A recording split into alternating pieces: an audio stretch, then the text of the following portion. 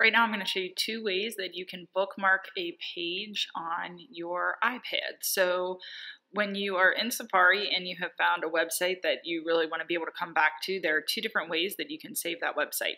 If you press the box with the arrow coming out at the top in the upper right hand corner, you could choose Add Bookmark.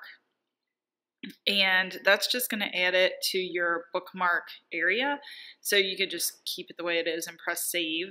And then when I press the little open book that is on the left side and then choose favorites, I will see that web page here at the bottom of the list that I just save my bookmark to.